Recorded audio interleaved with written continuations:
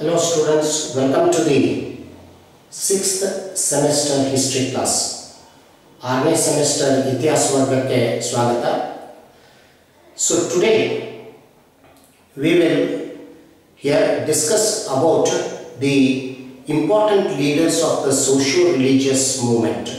ಹಿಂದಿನ ಕ್ಲಾಸ್ನಲ್ಲಿ 19ನೇ ಶತಮಾನದಲ್ಲಿ ಸಾಮಾಜಿಕ ಧಾರ್ಮಿಕ ಚಳವಳಿ ಪ್ರಾರಂಭವಾಯಿತು ಅಂತ ಹೇಳಿದ್ವಿ. ಅದರಲ್ಲಿ ಬರುವಂತ ಕೆಲವು ಪ್ರಮುಖ ನಾಯಕರು ಯಾರಾಗಿದ್ದಾರೆ ಅವರ ವಿಷಯದ ಬಗ್ಗೆ ತಿಳಿದುಕೊಳ್ಳೋಣ. ಆ ನಾಯಕರ ಜೀವನ ಏನಾಗಿತ್ತು ಮತ್ತು ಯಾವ ರೀತಿಯಾಗಿ ಅವರ ತಮ್ಮ ಬೋಧನೆಗಳನ್ನು ಹೇಳಿದರು, ಅವರ ಕೊಡುಗೆ ಏನಾಗಿದೆ, ಅವರ ಪ್ರಾಮುಖ್ಯತೆ ಏನಾಗಿದೆ. So we are going to study all this, the life of those leaders, their teachings, their contributions. We are going to make a study here. So the most important 19th century socio-religious reformer was Raja Ram Mohan Roy. 19ನೇ ಶತಮಾನದ ಪ್ರಧಾನ ಈ ಒಂದು ಸಾಮಾಜಿಕ ಮತ್ತು ಧಾರ್ಮಿಕ ಚಳವಳಿಯ ನಾಯಕ ರಾಜಾ ರಾಮ್ ಮೋಹನ್ ರಾಯ್ ಆಗಿದ್ದಾರೆ. So Raja Ram Mohan Roy mainly has been called as the father of Indian Renaissance.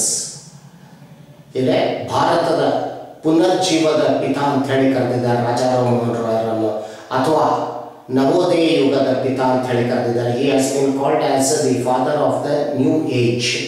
He is also referred as the morning star of modern India. ಆಧುನಿಕ ಭಾರತದ ಮುಂಜಾನೆ ಚುಕ್ಕಿ ಅಂತ ಹೇಳಿ ಕೂಡ ಅವನನ್ನು ಕರೆದಿದ್ದಾರೆ.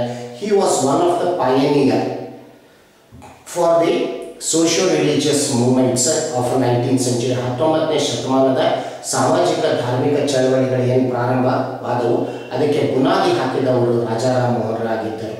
And Bengal was the cradle of the socio-religious movement. ಮತ್ತು ಬಂಗಾಲ್ ಇಲ್ಲಿ ಸಾಮಾಜಿಕ ಧಾರ್ಮಿಕ ಚಳವಳಿಯ ಅಲ್ಲಿ ತೊಟ್ಟಿಲವಾಗಿತ್ತು. So we are going to study about here mainly here the life of Raja Ram Mohan Roy. Raja Ram Mohan Roy ಅವರ ಜೀವನ ಏನಾಗಿದೆ, ನಂತರ ಅವರ ಸ್ಥಾಪನೆ ಮಾಡಿದಂಥ ಸಂಘಟನೆಗಳು ಯಾವಾಗಿವೆ, ಹಾಗೆ ಅವರ ಹೊರಡಿಸಿದಂಥ ಪತ್ರಿಕೆಗಳು ಮತ್ತು ಅವರ ಲೇಖನಗಳು ಕೃತಿಗಳು ಇದರ ಬಗ್ಗೆ ನಾನು ವಿಷಯವನ್ನು ಚರ್ಚೆ ಮಾಡ್ತೀನಿ. So we will be discussing about here these mainly the early life of Raja Ram Mohan Roy. Organizations established, ಅಲ್ಲಿ ಅವರು ಸ್ಥಾಪನೆ ಮಾಡಿದಂಥ ಸಂಘಟನೆಗಳು, papers and articles, and also we can refer the books of mainly Raja Ram Mohan Roy ಅವರ ಕೃತಿಗಳ ಬಗ್ಗೆ ಕೂಡ ನಾವಲ್ಲಿ ನೋಡ್ತೀವಿ. So we are going to discuss here these things in today's class, which will be part 1, and then we will take up the teachings of Raja Ram Mohan Roy and his most important organization Brahma Samaj. ಇದನ್ನು ಕೂಡ ನಾವು ಅಲ್ಲಿ ಪ್ರತ್ಯೇಕವಾಗಿ ವಿಷಯ ಚರ್ಚೆ ಮಾಡ್ತೇವೆ. So usually Raja Ram Mohan Roy can be asked for 10 marks. So they may ask you here discuss the role of Raja Ram Mohan Roy in the socio religious movement. ಸಾಮಾಜಿಕ ಧಾರ್ಮಿಕ ಚಳವಳಿಯಲ್ಲಿ ರಾಜಾ ರಾಮ್ ಮೋಹನ್ ರಾಯ್ ಅವರ ಪಾತ್ರವನ್ನು ಚರ್ಚಿಸಿ, ಇದನ್ನು ಕೇಳಬಹುದು. So this Raja Ram Mohan Roy I am discussing in 2 parts. 2 ಭಾಗದಲ್ಲಿ ವಿಷಯ ಚರ್ಚೆ ಮಾಡ್ತೀನಿ. 1ನೇ ಭಾಗದಲ್ಲಿ ನೀವು ಇಲ್ಲೇ ಇವತ್ತಿನ ಕ್ಲಾಸ್ನಲ್ಲಿ ಬರುವಂಥ ವಿಷಯಗಳ ಬಗ್ಗೆ ನಾನು ಹೇಳ್ತೇನೆ. ಇನ್ನೊಂದು ಕ್ಲಾಸಲ್ಲಿ ಅವರ ಬೋಧನೆಗಳು ಬಗ್ಗೆ ಚರ್ಚೆ ಮಾಡ್ತೀನಿ. Then I will discuss about his mainly the teachings, and there may be A 5 marks question here related to his organisation ಬ್ರಹ್ಮ ಸಮಾಜ್. ಅವರ ಸ್ಥಾಪನೆ ಮಾಡಿದಂಥ ಬ್ರಹ್ಮ ಸಮಾಜದ ಬಗ್ಗೆ ಅಲ್ಲೇ ಶಾರ್ಟ್ ನೋಟ್ 5 marksನಲ್ಲಿ ಬರ್ಬೋದು ನಿಮಗೆ. So we should know here these particularly the things of Raja Ram Mohan Roy. So just I gave you a small introduction, ಅಲ್ಲಿ ಒಂದು ಪೀಠಿಕೆಯನ್ನು ಕೊಟ್ಟಿದ್ದೇನೆ. So keeping that in view, we will try to know the early life of Raja Ram Mohan Roy. Raja Ram Mohan Roy ಅವರ ಪ್ರಾರಂಭಿಕ ಜೀವನ. Raja Ram Mohan Roy was born in 1772 in a 1772 1772ರಲ್ಲಿ 1772 he was born in a rich family in Bengal. ಬಂಗಾಳದ ಒಂದು ಶ್ರೀಮಂತ ಬ್ರಾಹ್ಮಣ ಕುಟುಂಬದಲ್ಲಿ ಜನಿಸಿದ್ದು 1772ರಲ್ಲಿ 1772 he was born in a rich family of the Brahmin of Bengal. So Here mainly, here we notice Raja Ram Mohan Roy had all the facilities here for his education and the comfort. ಅವನ ವಿದ್ಯಾಭ್ಯಾಸಕ್ಕಾಗಿ ಮತ್ತು ಅವನ ಐಶ್ವರ್ಯ ಜೀವನಕ್ಕಾಗಿ ಎಲ್ಲ ಅವನಿಗೆ ಸೌಕರ್ಯಗಳಿದ್ದವು. His father was Ramakant Roy and mother Tarini Devi. Tarini Devi ಮತ್ತು ರಮಾಕಾಂತ್ ರಾಯ್ ಅವನ ಇಳೆ ತಾಯಿ ತಂದೆಯಾಗಿದ್ದರು. So they were the parents of Raja Ram Mohan Roy. So this actually his name is Ram Mohan Roy. ಅವನ ಹೆಸರು Ram Mohan Roy ಆಗಿದೆ. But this word Raja, that what we use is mainly the title given by the Mughal Emperor Akbar II. Mughal ಚಕ್ರವರ್ತಿ ಎರಡನೇ ಅಕ್ಬರನ ರಾಮ್ ಮೋಹನ್ ರಾಯ್ಗೆ ಕೊಟ್ಟಂತ ಬಿರುದಾಗಿತ್ತು ರಾಜ. This was given when he was being sent to England as is ambassador. Raja Ram Mohan Roy ಅವರನ್ನು ತನ್ನ ರಾಯಭಾರಿಯಾಗಿ ಕಳಿಸಿದ ಎರಡನೇ ಅಕ್ಬರ್ ಆ ಸಂದರ್ಭದಲ್ಲಿ ಅವರಿಗೆ ರಾಜ ಅಂತ ಹೇಳಿ ಬಿರುದನ್ನು ಕೊಟ್ಟು ಗೌರವಿಸಿದ್ದು. So that was the situation and popularly he came to be known as Raja Ram Mohan Roy. Raja Ram Mohan Roy ಎರಡನೇ ಅಕ್ಬರ್ ಅವರಿಗೆ ಕೊಟ್ಟಂತ ಬಿರುದಾಗಿತ್ತು. So Raja Ram Mohan Roy, right from his childhood days, he had a very good education. ಒಳ್ಳೆ ಶಿಕ್ಷಣವನ್ನು ಪಡೆದುಕೊಂಡ Raja Ram Mohan Roy. And here he took interest in the study of different languages. Here right from the beginning we call him as a linguistic. ಅವನೊಬ್ಬ ಇಲ್ಲೇ ಭಾಷಾ ತಜ್ಞನಾಗಿದ್ದನು. ಅನೇಕ ಭಾಷೆಗಳ ಅಧ್ಯಯನದಲ್ಲಿ ಆಸಕ್ತಿ ವಹಿಸಿದನು Raja Ram Mohan Roy. He took more interest in mainly the study of different languages. He was well versed in many languages. ಅನೇಕ ಭಾಷೆಗಳನ್ನು ಅಧ್ಯಯನ ಮಾಡಿದ. ಉದಾಹರಣೆಗೆ he was well versed in Bengali, Sanskrit, Arabic, Persian, Greek, Latin and even English. ಹೀಗೆ ಬೇರೆ ಬೇರೆ ಭಾಷೆಗಳನ್ನು ಅವನು ಅಧ್ಯಯನ ಮಾಡಿದನು. ಅದರಲ್ಲಿ ಬಂಗಾಲಿ ಭಾಷೆ ಇತ್ತು, ಸಂಸ್ಕೃತ್, ಗ್ರೀಕ್, ಲ್ಯಾಟಿನ್, ಅರೇಬಿಕ್ ಮತ್ತು ಪರ್ಷಿಯನ್ ಮತ್ತು ಇಂಗ್ಲಿಷ್ ಭಾಷೆಗಳನ್ನು ಅವನ ಅಧ್ಯಯನ ಮಾಡಿದರು. So he was knowing many languages, ಅನೇಕ ಭಾಷೆಗಳನ್ನು ಅವನು ತಿಳಿದುಕೊಂಡಿದ್ದನು. And another thing that he showed inclination towards the religious study. ಒಂದು ಕಡೆ ಶಿಕ್ಷಣದ ಕಡೆ ಅವನು ಭಾಷೆಗಳ ಅಧ್ಯಯನದಲ್ಲಿ ಆಸಕ್ತಿ ವಹಿಸಿದರೂ ಕೂಡ ಇನ್ನೊಂದು ಕಡೆ ಧರ್ಮದ ಕಡೆ ಒಲವು ತೋರಿಸಿದನು. So right from his childhood days he acquired the knowledge of different religions by reading different books. ಬೇರೆ ಬೇರೆ ಧರ್ಮಗಳ ಕೃತಿಗಳನ್ನು ಅಧ್ಯಯನ ಮಾಡಿ ಸಾಕಷ್ಟು ಬೇರೆ ಬೇರೆ ಧರ್ಮದ ವಿಚಾರಗಳನ್ನು ತಿಳಿದುಕೊಂಡಿದ್ದನು, ಅದರ ಬೋಧನೆಗಳನ್ನು ತಿಳಿದುಕೊಂಡಿದ್ದರು, ಅದರ ಪ್ರಾಮುಖ್ಯತೆಯನ್ನು ತಿಳಿದುಕೊಂಡಿದ್ದನು. So he had acquired a lot of knowledge of other religions also. It is said that if he had read mainly Vedas here from page to page, at the same time he also read page by page Quran and Bible. ವೇದಗಳನ್ನು ಅವನ ಒಂದು ಪುಟದಿಂದ ಇನ್ನೊಂದು ಪುಟ ಕೊನೆಯವರೆಗೂ ಅಧ್ಯಯನ ಮಾಡಿದರು. ಅದೇ ರೀತಿಯಾಗಿ ಅವನು ಪುರಾಣ ಮತ್ತು ಬೈಬಲನ್ನು ಅಧ್ಯಯನ ಮಾಡಿದರು. Means it shows that he had acquired the knowledge of different religions. So this had mainly he had brought him a broad religious outlook. ಇದರಿಂದಾಗಿ ಧರ್ಮದಲ್ಲಿ ಅವನು ಉದಾರ ದೃಷ್ಟಿಕೋನ ಬೆಳೆಸ್ಕೊಂಡಿದ್ದನು, ಉದಾರತೆಯನ್ನು ಬೆಳೆಸ್ಕೊಂಡಿದ್ದನು. ಸೊ ಇದೇ ಉದಾರವಾದ ಮನೋಭಾವನೆಯನ್ನು ಬೆಳೆಸಿಕೊಂಡಿದ್ದನು. he had developed a liberal thinking in the religion, and by comparing other religions and Hinduism he found a lot of defects in Hinduism. ಬೇರೆ ಧರ್ಮಗಳಿಗೆ ಮತ್ತು ಹಿಂದೂ ಧರ್ಮ ಹೋಲನೆ ಮಾಡಿದರೆ ಹಿಂದೂ ಧರ್ಮದಲ್ಲಿ ಅವನು ಅನೇಕ ದೋಷಗಳನ್ನು ಕಂಡನು. he found many mistakes here in the Hindu religion. Here Hindu religion was filled with many defects. Hindu ಧರ್ಮದಲ್ಲಿ ಅನೇಕ ದೋಷಗಳಿದ್ದವು ಮತ್ತು ಆ ದೋಷಗಳಿಂದಾಗಿ ಸಮಾಜ ಕೂಡ ಕಲುಷಿತವಾಗಿತ್ತು. Because of this here Hindu religion, which was dominant religion, and the defects in it had polluted the society also, and society was filled with many social evils. ಸಮಾಜದಲ್ಲಿ ಅನೇಕ ಕೆಟ್ಟ ಪದ್ಧತಿಗಳು ಬೆಳೆದಿದ್ದವು. So this was what he acquired by reading the other knowledge. He borrowed the good thoughts of other religions. ಬೇರೆ ಬೇರೆ ಧರ್ಮದ ಒಳ್ಳೆಯ ವಿಚಾರಗಳನ್ನು ಅಳವಡಿಸಿಕೊಂಡು ತನ್ನ ಒಂದು ವಿಚಾರಗಳನ್ನು ಬೆಳೆಸಿದ್ದು. He developed his own thinking towards the religion. So this particularly the thing later he implemented in his life. ಈ ವಿಚಾರಗಳನ್ನು ಏನು ಅವನು ಬಾಲ್ಯದಲ್ಲಿ ಬೆಳೆಸ್ಕೊಂಡಿದ್ದನೋ ಇದನ್ನು ಮುಂದೆ ತನ್ನ ಜೀವನದಲ್ಲಿ ಅಳವಡಿಸಿಕೊಂಡಿದ್ದು, ತನ್ನ ವೃತ್ತಿಯಲ್ಲಿ ಅಳವಡಿಸಿಕೊಂಡಿದ್ದು. So he mainly utilized this in his career. After completing his education, he joined here as the servant of East India Company. ತನ್ನ ವಿದ್ಯಾಭ್ಯಾಸವನ್ನು ಮುಗಿಸಿದ ನಂತರ ಈಸ್ಟ್ ಇಂಡಿಯಾ ಕಂಪನಿಯಲ್ಲಿ ಒಬ್ಬ ಇಲ್ಲೇ ಸೇವಕನಾಗಿ ಸೇರಿದ. He joined here mainly East India Company there. But very soon he resigned it. ಕೂಡಲೇ ಅದನ್ನು ರಾಜೀನಾಮೆ ಸಲ್ಲಿಸಿದನು. Because one of the most here the event which here turned him towards the social reformation.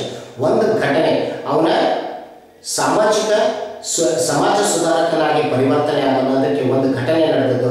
He turned to be a social reformer because of one incident, and that incident was the mainly here where his elder brother's wife was forced to commit the sati.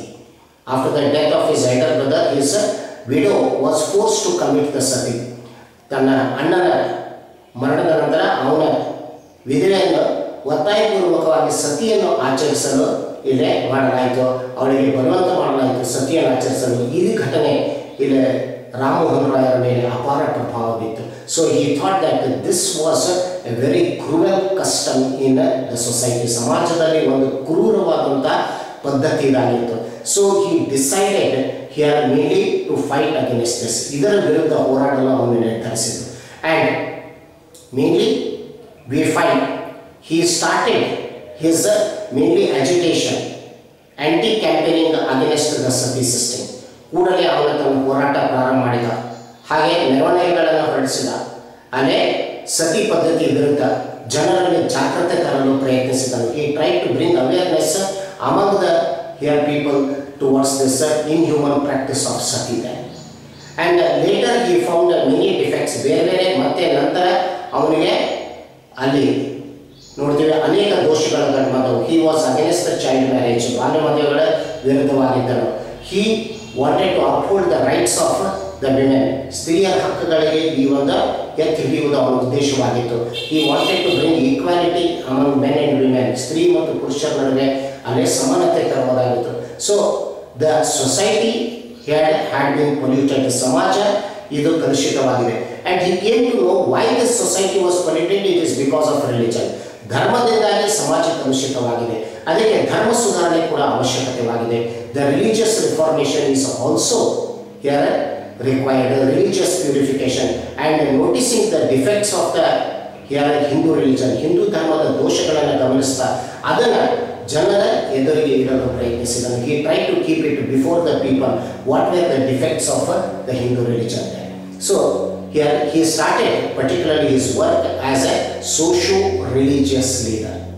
19ನೇ ಶತಮಾನದ ಪ್ರಾರಂಭದಿಂದ ಅವನೊಬ್ಬ ಸಾಮಾಜಿಕ ಮತ್ತು ಧಾರ್ಮಿಕ ಸುಧಾರಣಾಗಿ ತನ್ನ ಕಾರ್ಯವನ್ನು ಪ್ರಾರಂಭ ಮಾಡಿದನು.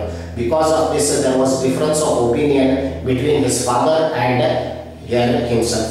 ತಂದೆ ಮತ್ತು ಮಗನ ನಡುವೆ ಇದರಿಂದಾಗಿ ಅಲ್ಲಿ ದ್ವೇಷ ಬೆಳೆಯಿತು. ಅವರ ನಡುವೆ ವಿರಸ ಬಂದಿತು. So there was a lot of mainly ill feeling towards each other. Because Ramakant Roy was a very orthodox Brahmin. Ramakant Roy ಇವರು ಸಂಪ್ರದಾಯಸ್ಥ ಬ್ರಾಹ್ಮಣರಾಗಿದ್ದರು. ಆದರೆ ರಾಮ್ ಮೋಹನ್ ರಾಯ್ ಅವರ ಮಗ ಆ ಸಂಪ್ರದಾಯಸ್ಥದ ವಿರುದ್ಧವಾಗಿದ್ದರು. He was against that orthodox mainly customs, traditions, practices.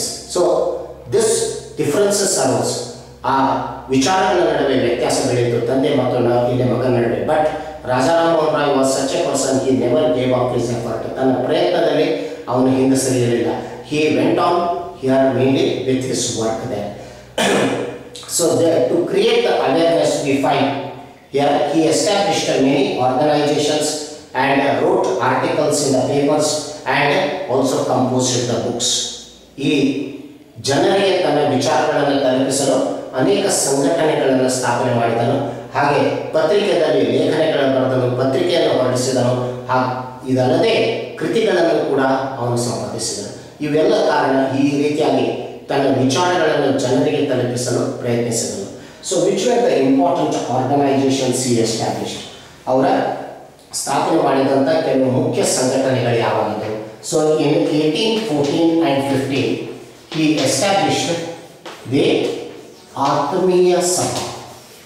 1814 ಮತ್ತು 15ರಲ್ಲಿ ಆತ್ಮೀಯ ಸಭಾವನ್ನು ಸ್ಥಾಪನೆ ಮಾಡಿದರು. ಹಿ founded ಆತ್ಮೀಯ ಸಭಾ ಇನ್ 1814 and 15. ಸೊ ಆತ್ಮೀಯ ಸಭಾ was exclusively established here for the campaigning against the custom sati. ಇದರ ಮುಖ್ಯ ಉದ್ದೇಶ ಅಂದರೆ ಸತಿ ಪದ್ಧತಿ ವಿರುದ್ಧ ಇಲ್ಲಿ ಹೋರಾಡುವುದಾಗಿತ್ತು. ಸೊ ಇಟ್ ವಾಸ್ ಆತ್ಮೀಯ ಸಭಾ was also called as a friends club, ಸ್ನೇಹಿತರ ಸಂಘಟನೆ ಅಂತ ಹೇಳಿ ಕೂಡ ಅದನ್ನು ಕರೆಯಲಾಗಿದೆ. ಆತ್ಮೀಯ ಸಭಾ was in 1814 and 1815 he established it, and later it was in 1828 here he established the Brahmo Sabha. Brahmo Sabha originally called, but later it came to be called as Brahma Samaj. So originally referred as Brahmo Sabha, ಮೂಲತಃ ಅದನ್ನು ಬ್ರಹ್ಮೋ ಸಭಾ ಅಂತ ಹೇಳಿ ಕರೆಯಲಾಗಿದೆ. ನಂತರ ಅದಕ್ಕೆ ಬ್ರಹ್ಮ ಸಮಾಜ ಅಥವಾ ಬ್ರಹ್ಮೋ ಸಮಾಜ ಅಂತ ಹೇಳಿ ಕರೆಯಲ್ಪಟ್ಟಿತು. ಸೊ ಬ್ರಹ್ಮ ಸಮಾಜ was one of his main organisation which was established in 1828, 1828ರಲ್ಲಿ ಅವರು ಸ್ಥಾಪನೆ ಮಾಡಿದಂಥ ಸಂಘಟನೆ. So this Brahma Samaj can be ask for short note. ಇದನ್ನು 5 ಮಾರ್ಕ್ಸ್ನಲ್ಲಿ ಕೇಳಬಹುದು ನಿಮಗೆ. ಅದಕ್ಕೆ ಅದನ್ನು ಬ್ರಹ್ಮ ಸಮಾಜದ ಬಗ್ಗೆ ಪ್ರತ್ಯೇಕವಾಗಿ ವಿಷಯ ಚರ್ಚೆ ಮಾಡ್ತೀನಿ. I will discussing it in a different mainly class an independent question on Brahma Samaj. So just he mainly founded these two organizations. ಈ ಎರಡು ಸಂಘಟನೆಗಳು ಇಲ್ಲೇ ಅವರ ಸ್ಥಾಪನೆ ಮಾಡಿತು. And here we find Raja Ram Mohan Roy came in contact with some of the broad-minded Britishers also, like what we have David Hare, followed by here Henry Vivian Derisio, and most important was the Governor General William Bentinck. ಈ ಎಲ್ಲ ವಿದೇಶಿ ಒಂದು ಬ್ರಿಟಿಷರ್ ಏನಿದ್ದರು ಉದಾರ ವಿಚಾರಗಳುಳ್ಳವರಾಗಿದ್ದರು. ಅದಕ್ಕೆ ಅವರ ವಿಚಾರಗಳು ರಾಜಾರಾಮ್ ಮೋಹನ್ ರಾಯ್ ಮೇಲೆ ಪ್ರಭಾವ ಬೀರಿದವು ಮತ್ತು ಅವರು ಕೂಡ ಒಳ್ಳೆಯ ಸಂಪರ್ಕ ಬೆಳೆಸ್ಕೊಂಡಿದ್ದು, ಸ್ನೇಹ ಬೆಳೆಸ್ಕೊಂಡಿದ್ದು. He had A very good relation with this David hair ಅಂತ ಹೇಳಿ ಬರ್ತಾರೆ ಮತ್ತು ಹೆನ್ರಿ ವಿವಿನ್ ಡೆರಿಸೋ ಅಂತ ಹೇಳಿ ಬರ್ತಾರೆ. ಹಾಗೆ ಗವರ್ನರ್ ಜನರಲ್ ಆದಂಥ ವಿಲಿಯಂ ಬೆಂಟಿಂಕ್, ಇವರೆಲ್ಲರೂ ರಾಜಾರಾಮ್ ಮೋಹನ್ ರಾಯ್ ಮಿತ್ರರಾಗಿದ್ದರು, ಸ್ನೇಹಿತರಾಗಿದ್ದರು. ಅವರು ಕೂಡ ಹೀಗೆ ಸಕ್ರಿಯವಾಗಿ ರಾಜಾರಾಮ್ ಮೋಹನ್ ರಾಯ್ ವಿಚಾರಗಳಿಗೆ ಬೆಂಬಲ ಕೊಟ್ಟರು. They also supported Rajaram Mohan Roy sir here mainly the work and his thoughts wear accepted by them. So this was how mainly Raja Ram Mohan Roy through his organizations he started mainly here campaigning against the sati system. Sati ಪದ್ಧತಿ ವಿರುದ್ಧ ಈ ರೀತಿಯಾಗಿ ಹೋರಾಟ ಮಾಡಿದರು. And he also composed some papers in which he had written many articles. ಅವರ ಬರೆದಂಥ ಇಲ್ಲೇ ಲೇಖನಗಳು ಅವರ ತನ್ನ ಪತ್ರಿಕೆಯಲ್ಲಿ ಅದನ್ನು ಈ ಒಂದು ಮುದ್ರಿಸಿ ಜನರಿಗೆ ಅದನ್ನು ತಲುಪಿಸಿದರು. ಉದಾಹರಣೆಗೆ ಅವರ ತಂದಂಥ 2 ಪತ್ರಿಕೆಗಳು, 2 important papers which he here mainly edited was ಸಂವಾದ Kaumudi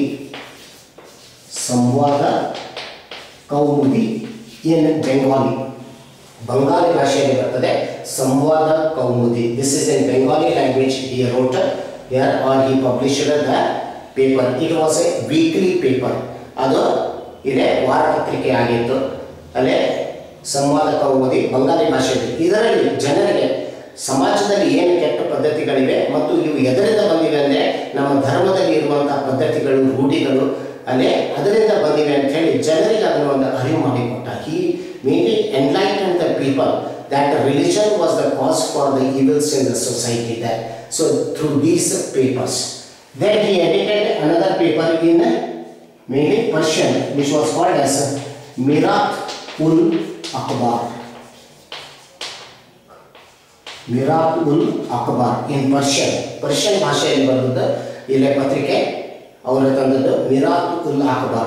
Because in Bengali language was spoken widely and Persian was spoken there. So he used these 2 languages to reach the people. ಇವು 2 ಭಾಷೆಗಳನ್ನು ಬಳಸಿಕೊಂಡು ಜನರನ್ನು ತಲುಪುವ ಉದ್ದೇಶದಿಂದ. And he also edited or he published many books. ತನ್ನ ಅನೇಕ ಕೃತಿಗಳನ್ನು ಕೂಡ ಇಲ್ಲೇ ಬರೆದದ್ದು. Like we have the precepts of Jesus, the way to here mainly the peace and happiness. The precepts of Jesus, the way to peace and happiness. So this was mainly the book, the precepts of Jesus, where he mainly was highly influenced by the thoughts of Jesus Christ of Christianity. ಕ್ರೈಸ್ತ ಧರ್ಮದ ಯೇಸುವಿನ ಬೋಧನೆಗಳು ಸಾಕಷ್ಟು ಅವರ ಮೇಲೆ ಪ್ರಭಾವ ಬೀರಿದವು. The ಪ್ರಿಸೆಪ್ಟ್ಸ್ of Jesus ಅಂತ ಹೇಳಿ ಅವರು ತಂದಂಥ ಒಂದು ಕೃತಿಯಾಗಿದೆ. ಅದರ ಕೂಡ ಇನ್ನೊಂದು ದ ಮೇನ್ಲಿ ಯರ್ ಬುಕ್ ಸತಿ ಅಂತ ಹೇಳಿ ಒಂದು ಅವನ ಪುಸ್ತಕವನ್ನು ಬರೆದಿದ್ದು, wear he condemned here the ಸತಿ ಸಿಸ್ಟಮ್, ಸತಿ ಪದ್ಧತಿಯನ್ನು ಅಲ್ಲೇ ಟೀಕಿಸಿದ್ದು, ಸತಿ ಪದ್ಧತಿಯನ್ನು ಇಲ್ಲೇ ವಿರೋಧ ಮಾಡಿದ್ದು, ಜನರಿಗೆ ಅದರ ಬಗ್ಗೆ ಸತಿಯ ಬಗ್ಗೆ ಇಲ್ಲೇ ಅರಿವು ಮಾಡಿಕೊಟ್ಟ. ಹಿ mainly created the awakening that this was A very cruel practice, ಇದು ಒಂದು ಕ್ರೂರವಾದಂಥ ಪದ್ಧತಿಯಾಗಿತ್ತು, ಇದನ್ನು ಅಂತ್ಯಗೊಳಿಸಬೇಕು. ಅದಕ್ಕೆ ತನ್ನ ಕೃತಿಯಾದಂಥ ಸತಿ ಅಂತ ಹೇಳಿ ಬರ್ತದೆ. ದ ಸತಿ here written by Raja Ram Mohan Roy. Here is one of the important book here to create the awareness about the social evils in the society ಇದೆ. ಹಾಗೆ ಅಲ್ಲಿ ಅವರ ದ ಗಿಫ್ಟ್ ಆಫ್ ಮೊನೋಥಿಸ್ಟ್ಸ್ ಅಂತ ಹೇಳಿ ಬರ್ತದೆ. ದ ಗಿಫ್ಟ್ ಆಫ್ ಮೊನೋಥಿಸ್ಟ್ಸ್, ಏಕದೇವತಾ ಆರಾಧನೆಯ ಮಹತ್ವ ಏನಿದೆ ಅಂತ ಹೇಳ್ತಾನೆ. ಹಿ speaks about what is the importance of that the worship of one God, belief in one God. So the gift of monotheist, these books here helped him to reach the people and enlighten. ಜನರನ್ನು ತಲುಪಿ ಅವರನ್ನು ಇಲ್ಲೇ ಈ ವಿಚಾರದ ಬಗ್ಗೆ ಅರಿವು ಮೂಡಿಸಲು, ಜಾಗೃತಿ ಮೂಡಿಸಲು ಅವನಿಗೆ ಯಶಸ್ಸಾದನು. So he became a very popular figure in a very short period. ಅಲ್ಪ ಅವಧಿಯಲ್ಲೇ ರಾಜಾ ರಾಮ್ ಮೋಹನ್ ರಾಯ್ ಅವರು ಸಾಕಷ್ಟು ಜನಪ್ರಿಯತೆಯನ್ನು ಇಲ್ಲೇ ಪಡೆದುಕೊಂಡಿದ್ದರು. He was a highly acclaimed leader of India of 19th century, not only respected and honored by the Indians but even by the foreigners. ವಿದೇಶಿಯರು ಕೂಡ ಅವರಿಗೆ ಗೌರವವನ್ನು ಸಲ್ಲಿಸಿದರು. ಹಾಗೆ ಭಾರತೀಯರಿಂದ ಕೂಡ ಸಾಕಷ್ಟು ಗೌರವ ಜನಪ್ರಿಯತೆಯನ್ನು ಪಡೆದುಕೊಂಡಂಥ ನಾಯಕರಾಗಿದ್ದರು. ಹೀಗೆ ಅವರ ಪ್ರಾರಂಭಿಕ ಜೀವನ, so the early life of Raja Ram Mohan Roy, his important organizations, his papers and articles and the books we have mainly discussed here today. Then what are his teachings? So we are going to study his teachings in three parts: political teachings, social teachings and religious teachings. And then we will be studying the impact of Raja Ram Mohan Roy here, or his mainly the role in the social religious movement. What here was his particularly contribution, our ಕೊಡುಗೆ ಏನಾಗಿತ್ತು. This is what we will discuss in another class. Then in one more class I will be discussing exclusively on ಬ್ರಹ್ಮ ಸಮಾಜ. ಬ್ರಹ್ಮ ಸಮಾಜದ ಬಗ್ಗೆ ವಿಷಯವನ್ನು ಚರ್ಚೆ ಮಾಡ್ತೀನಿ ಇನ್ನೊಂದು ಕ್ಲಾಸಲ್ಲಿ, ಯಾಕಂದರೆ 5 ಮಾರ್ಕ್ಸ್ನಲ್ಲಿ ಕೇಳಬಹುದು. So this mainly is an important topic from your examination. So you have to be very careful and note the points and prepare your notes. So this aspect we will continue it in the next class. Thank you.